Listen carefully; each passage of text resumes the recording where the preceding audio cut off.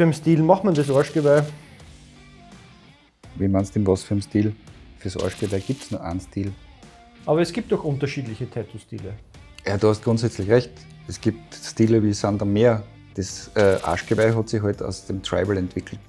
Und Stile ohne Ende wie Dotwork, Blackwork, Traditional Japanese, Modern Japanese, American Traditional, Amerikaner, Neo-Traditional, also ohne Aber Ende. weil du gesagt hast, Dotwork, Blackwork, was ist das genau?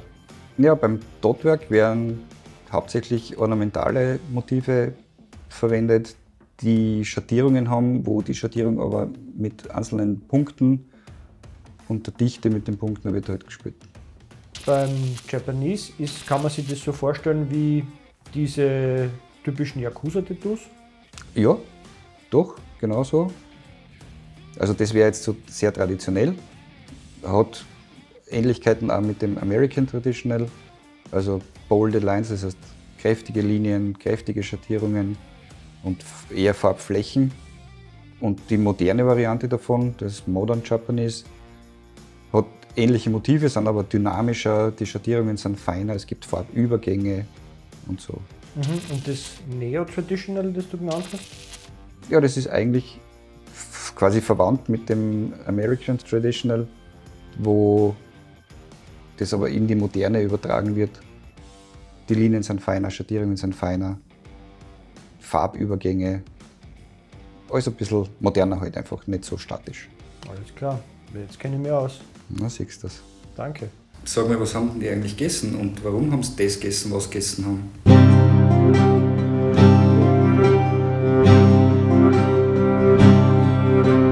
Das Mittelalter unterscheidet sich in einigen Punkten ganz gravierend von der Gegenwart.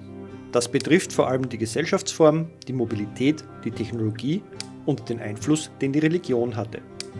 Im mittelalterlichen Ständesystem waren alle Schichten voneinander abhängig.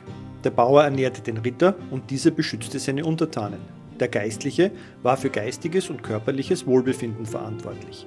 Ab dem Hochmittelalter entstand in den schnell wachsenden Städten eine ähnliche Hierarchie von armen Arbeitern und reichen Handwerkern und Kaufleuten.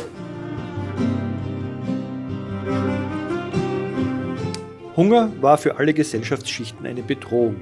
Wer mehr Geld hatte, konnte sich bessere Speisen leisten. In großen Mengen verfügbare oder schwer verdauliche Speisen waren eher dem Bauernstand zugeschrieben. Leichte oder seltene Speisen und Zutaten waren dem Adel und dem reichen Bürgern vorbehalten.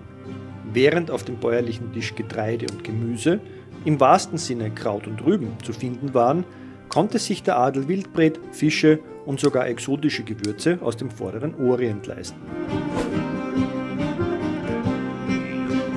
Die Menschen waren in hohem Maß von der Natur abhängig.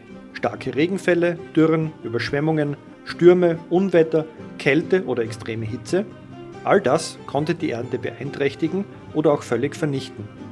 An Lebensmitteln war das vorhanden, was am Bauernhof produziert, auf den Feldern angebaut und im Wald durch Sammeln geerntet wurde.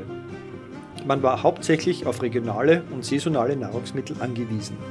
Das wichtigste Nahrungsmittel waren Eier, da sie nicht nur nahrhaft, sondern auch sehr gut haltbar sind. Damit man im Winter auch noch etwas zu essen auf den Tisch bringen konnte, mussten die Nahrungsmittel haltbar gemacht werden.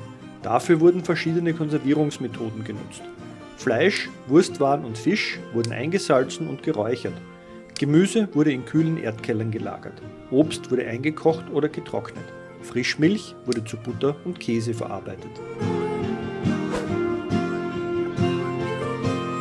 Wenn die Ernte gut war, dann gab es, vor allem im Herbst, Nahrung im Überfluss. Das wurde in Festen überschwänglich gefeiert. Wenn die Ernte schlecht war, wurde gehungert. Das Mittelalter war geprägt von den Gegensätzen Hunger und Überfluss. Der kirchliche Kalender bestimmte das Leben des mittelalterlichen Menschen und brachte mit den Heiligenfesten und den Fastenzeiten eine eigene Ordnung mit sich.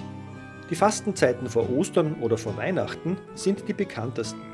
Im Mittelalter summierte sich die Zeit der Fastentage aber auf bis zu 150 Tage im Jahr. Beim Fasten im Mittelalter war nicht die Menge der Nahrungsmittel beschränkt, sondern die Lebensmittel, die verzehrt werden durften. Denn die harte Arbeit musste ja dennoch verrichtet werden. Ja, und stilistisch isst man jetzt was da dazu? Ich würde die moderne mittelalterliche Pasteten servieren.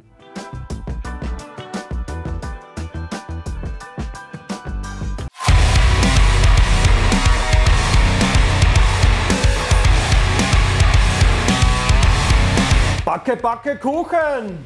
Das Kinderlied kennt ihr sicher alle. Das hat vielleicht sogar schon der Meister Hans gesungen. Naja, ob er es gesungen hat, weiß ich nicht, aber überliefert haben wir es in seiner Handschrift, die ist von 1460.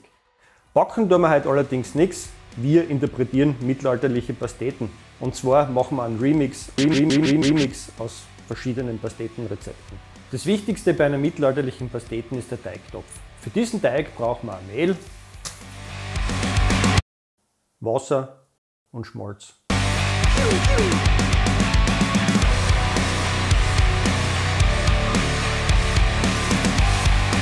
Als YouTube-Koch habe ich das natürlich schon vorbereitet und wir machen jetzt unseren Teigtopf. Dafür müssen wir den Teig portionieren. Dann rollen wir den 3 bis 5 mm dick aus und kleiden damit unsere Formen aus.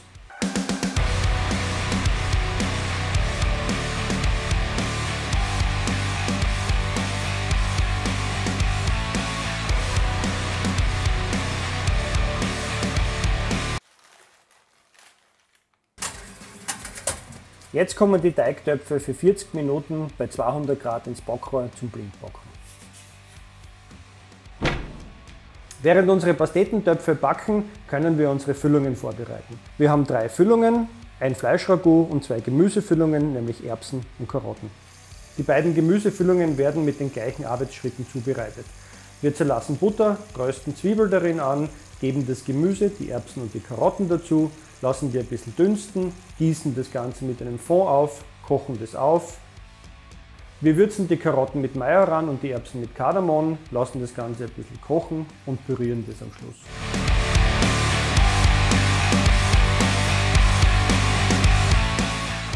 Unsere letzte Füllung ist das Fleischragout. Dafür brauchen wir Zwiebel und ein Wurzelgemüse.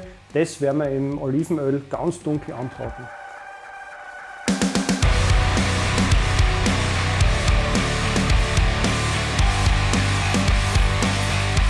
Wir braten im Olivenöl dann auch das Rindfleisch ganz dunkel an. Da ist ein durchzogenes Rindfleisch besser.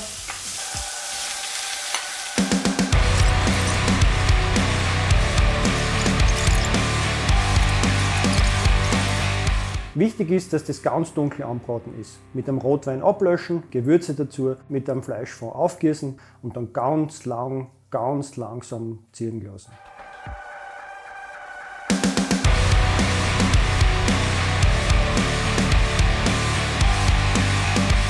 Die Pastetentöpfe sind backen, schauen wir, wie die ausschauen.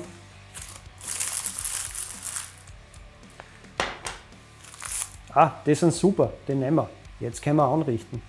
Zuerst der Topf, dann das Ragout und das Karottenmus. Da drauf kommt das Erbsenmus und das garnieren wir dann, damit es ein schönes Schaugericht wird. Im Mittelalter hat Essen Spaß machen müssen, also die Schaugerichte. Für die Pasteten heißt es, dass da riesige Pasteten gegeben hat, wo zum Beispiel Vögel rausgeflogen sind, oder, wie bei unsere, dass die schön garniert wurden. Und wie der Meister Hans sagen wird, so gibt es hin.